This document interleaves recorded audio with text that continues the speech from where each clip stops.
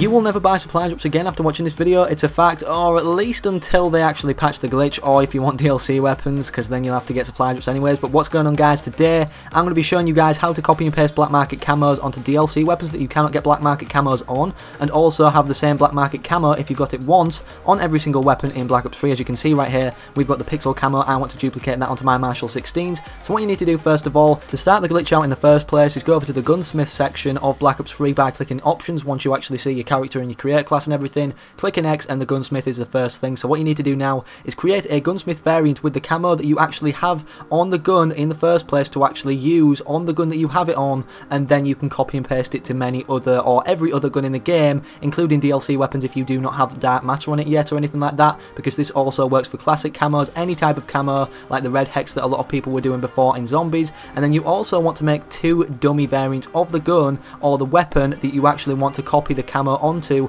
that you may not be able to get or you have not unlocked yet and can't be bothered to grind for. Now, you don't want to be calling these guns anything in particular, anything fancy, because they're just little placebo kind of variants, so I'm calling them GG and Triple G as the two dummy variants. And obviously once you've done this, you need to go back over to the gun that you actually created the gunsmith variant on, that you actually have the camo on in the first place, select media manager by clicking options on that gunsmith variant and then deleting the very first one at the top, which is one of the dummy variants. And then as you can see, when you back out straight away, it will have the Marshall 16 or the gun of your choice where the camo should be, and it will say the gun of your choice even though it will show the gun that you actually have it on in the first place. Then all you want to do is save that as a variant and then go back to the gun that you actually want the camo on, and you will be able to see that you've got a gunsmith variant with a DLC camo or a black market camo or a camo that you do not have on the weapon yet that you wanted to duplicate in the first place onto the weapon of your choice on that very weapon. So thank you all for watching, guys. Let me know in the comment section down below if you're struggling, and I'll try and help you along the way the best I can. But make sure you slap a like on the video down below, because this glitch is going to be patched